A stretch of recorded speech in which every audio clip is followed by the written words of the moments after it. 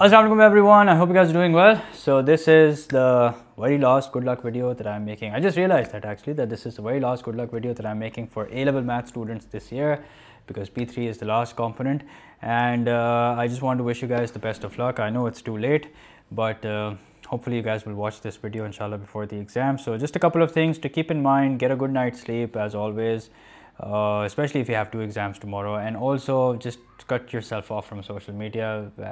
As it is with every paper, there are rumors. Okay, I haven't seen anything worth talking about, but there are rumors about leaks and everything, so just ignore that. If you come across such a thing, it's completely irrelevant. Just count on your own preparation. As always, have faith in your own preparation, so you don't need a leak or anything to do well in the exam. Inshallah, you'll be able to do it on your own, and just make sure to skim through the paper. You know, save your energy, save your time, and just manage your energy and manage your time really well. Start off with the easier questions. Now sometimes the easy questions are also lengthy, so just because the question is lengthy, don't leave it for the very end.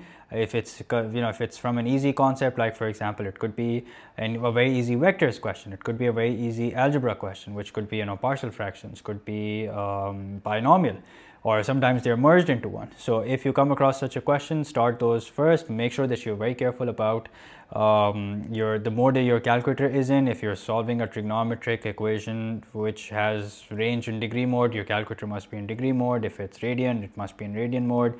Same goes for, if you, let's say you're doing area under the curve, then area under the curve we know is always to be done in radian mode. And same goes for differentiation. Any question of differentiation, integration which has trigonometry is to be done in radian mode.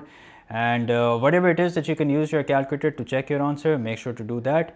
Like for example, area under the curve, gradient of a curve at a curve at a certain point, simultaneous equations. But make sure that you show all your working. Okay, quadratic equations or cubic equations. So just make sure that you show all your working. Your calculator is just there to tell you whether you've done it correctly or not. Okay, you can't substitute any form of working. Your calculator is no substitute to any form of working. Okay, and just review the notes if you want to, if you're feeling very anxious on the way to the examination hall. But just wrap things. Just don't solve past paper in the morning. Don't test yourself in any shape or form in the morning. You just need to relax. P3 is going to be a mentally tiring paper, so you need to be mentally prepared for that. Keep yourself hydrated. It's really hot these days, so just make sure that you have a water bottle with you and you stay hydrated. And yeah, that's pretty much it. Make sure that you have a fully functioning calculator, you have all the stationery, and don't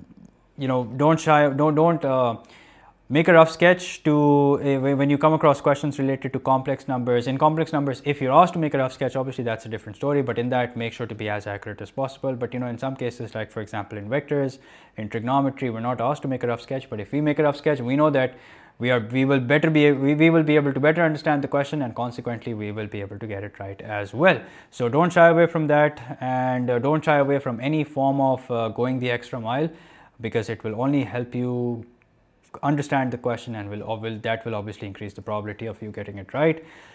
So, and let me know how it goes. That's one thing that I would say at the very end. I'll be waiting inshallah to hear from you guys. I know I couldn't post a lot of content for P3.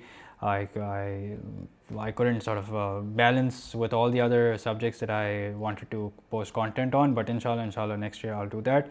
So yeah, that's it from my side. I'll see you guys inshallah.